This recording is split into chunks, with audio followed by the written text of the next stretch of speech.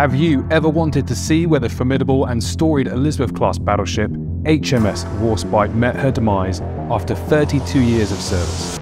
In this video, I take you to a stretch of treacherous Cornish coast where she ran aground in 1947 and where artefacts relating to her wreck can still be seen today.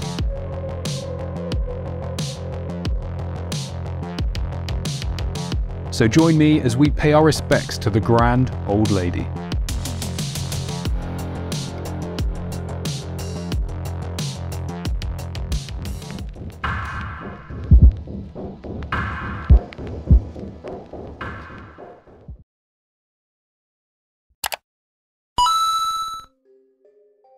No, I'm not a naval historian, so I won't try to deliver a detailed lecture on the service of HMS WARSPITE, but let's start off with some basics. She was laid down in Devonport Dockyard in October 1915.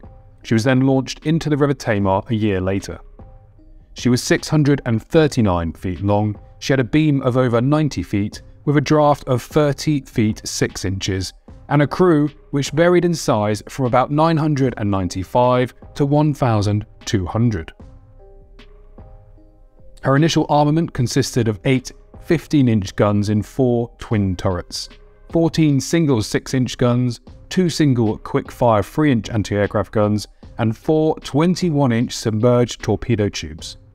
When she was commissioned, she was one of the most powerful and flexible super dreadnoughts afloat. During her 32 years service, she had endured bombing, shell fire, ramming, mines, and even a missile attack. She fought all over the world, from Jutland during the Great War, to Narvik in the cold fjords of Norway, to Cape Matapan off the coast of Greece. She also helped enable the Normandy landings by providing naval bombardment to the landing forces, first supporting the British landings at Sword Beach, then the US landings at Utah, and then the British again at Gold Beach. Sailors often say that a ship embodies all of their hopes, aspirations, and their experiences, and because of this, she became more than just an expression of sea power, or another collection of men, iron, and steel. The WARSPITE was certainly much more than that, and became known to everyone who served on her as the grand old lady.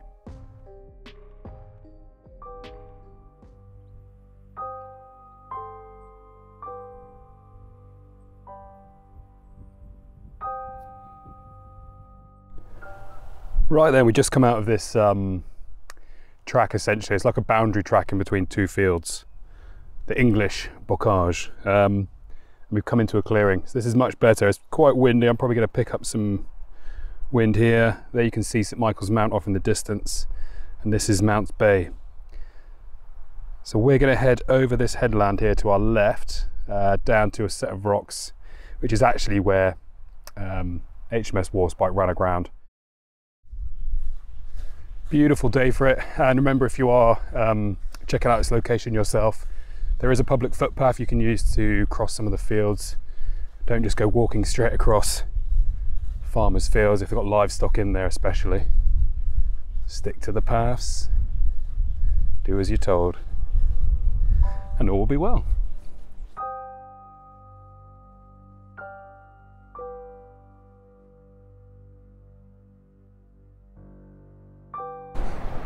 I'm trying my best to stay out of this shot with my shadow, but these are moorings which were used in conjunction with that pulley system and winch to the wreck at the time of HMS WARSPITE, which was positioned just here, so pretty much from where that large rock is sticking out, out to about here. And this is the location. Let's head down to these rocks to see if we can position a bit of a then and now photo.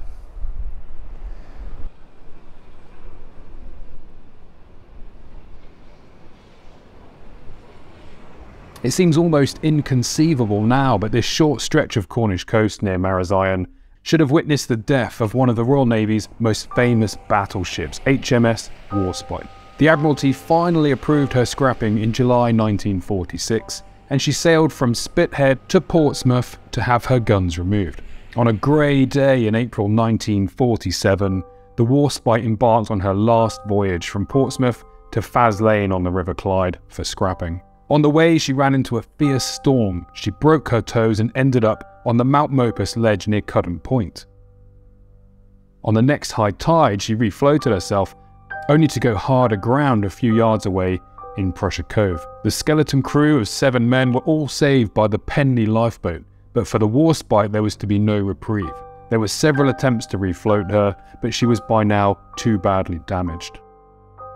So there we go, on these rocks behind me, HMS WARSPITE ran aground all those years ago, and it seems like such a shame that such a storied and well-known warship met its end on this jagged Cornish coastline, where it had been moved to Mounts Bay, and over the course of the next 5 years it was ripped to pieces by salvagers, but also by the Atlantic Ocean.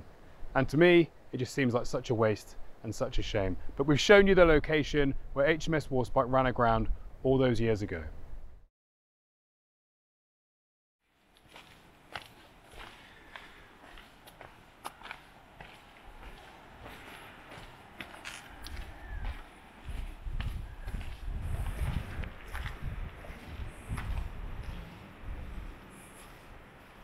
In 1950, a final attempt was made to refloat her, using 2 tugs and 24 compressors to pump air into her hull. Watched by a large crowd from the cliff tops, the tugs were unable to tow her. One ended up on the rocks, and the other got a hawser wrapped around her prop. By now it was obvious that the Warspite would never be taken to the Clyde for scrapping, so it was decided to cut her up where she lay.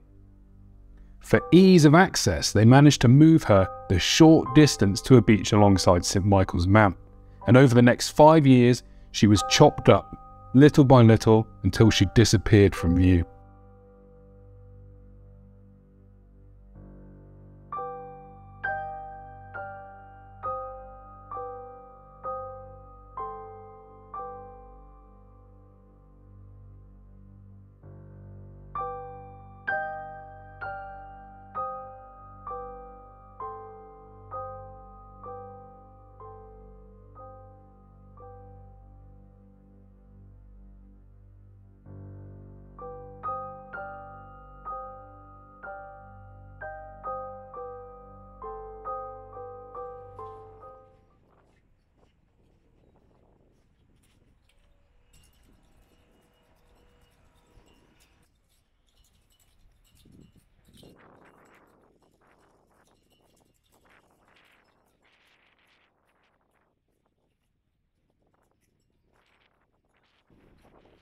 I want to finish with an epitaph written by a former crew member after she had been wrecked.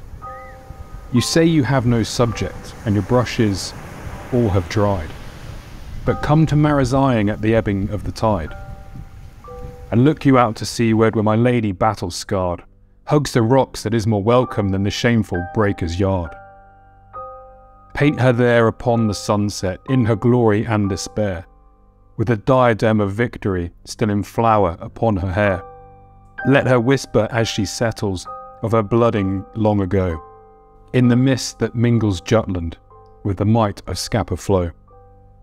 Let her tell you too of Narvik, with its snowy hills, and then of Matapan, Salerno, and the shoals of Walcheren, and finally of Malta, when along the purple street came in trail the Roman navy to surrender at her feet. Of all these honours conscious, how could she bear to be delivered to the spoiler or severed from the sea?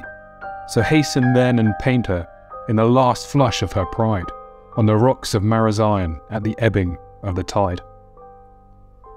If you enjoyed this video, why not hit the like button and leave me a comment? I reply to every single one. And if you haven't done so already, why not subscribe to my channel, where I have a whole list of videos just waiting to reach you. Until next time.